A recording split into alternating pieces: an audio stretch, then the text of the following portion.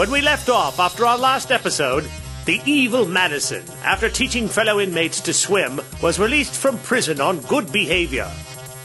She vowed revenge on the man who put her behind bars, Captain Stoplight. And so she decided to make it personal by going after Stoplight's buxom virgin fiancée, Susie, while she played in the park with an orphan boy.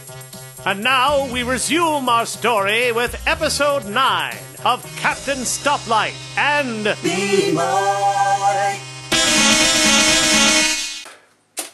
A few more minutes. Hurry. Her life is in peril. B-Boy. Golly, Mr. Norm, how much longer is it going to take to find that dastardly Madison Faranga? I already asked him that. Keep up with us, Beam Boy. B-Boy. Oh, gee willikers, how could someone be that evil? She wasn't always evil. No, she wasn't. She was once a brilliant solo synchronized swimmer, but was unjustly disqualified from the Olympics for exposing her shoulder. She sought revenge on the judges and the seamstress. Now she swims with the inmates behind bars. Or rather, she did. I got something. What is it, Mr. Norm? I think, oh, darn, she's interrupting the signal. Wait, I'm getting a message on the crimulator.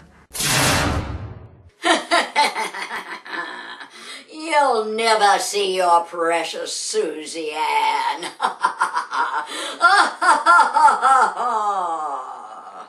help me, Captain Stoplight! Help me! Save me! Please save me!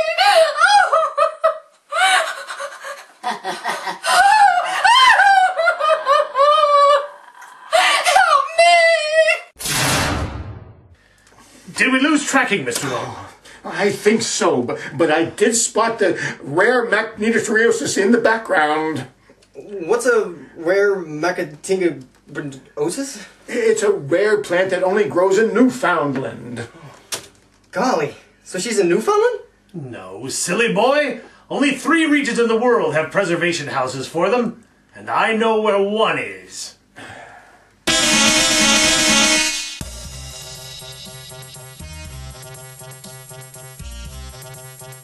Look, Captain Stoplight! Is that one of Madison's henchmen? I believe it is, Beam Boy. B-Boy. Let's get him!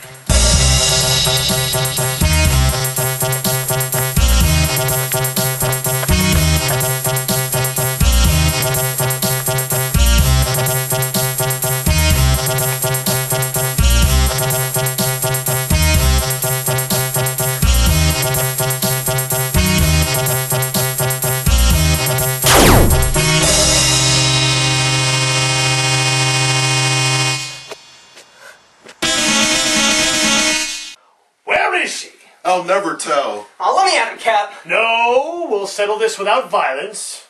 Hit him with a truth beam. Where is she? She's at the maze of death. That's what I want to know. She's going to explode in 33 minutes, 4 seconds, 3 seconds, 2 seconds.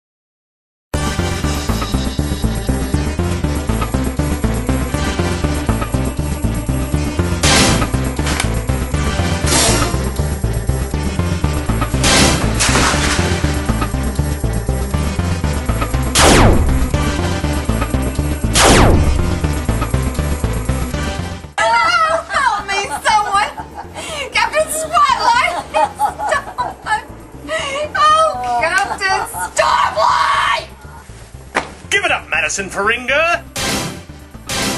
Your scheme ends here. The only thing that ends here is you, Captain Stoplight, and your dimwit sidekick, Beam Boy. Beam Boy. Don't be distracted, Beam Boy. There are two of us and only one of her.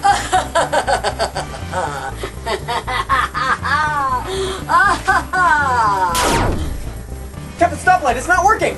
That's because he only has one eye. Depth perception is vital to its effect. So what do we do? Double whammy.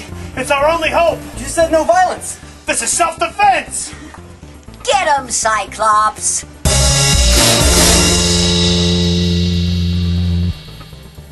Will our heroes escape in time?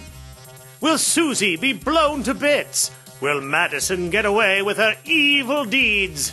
Come to this same theater at the exact same time next week for Captain Spotlight and Beam Boy.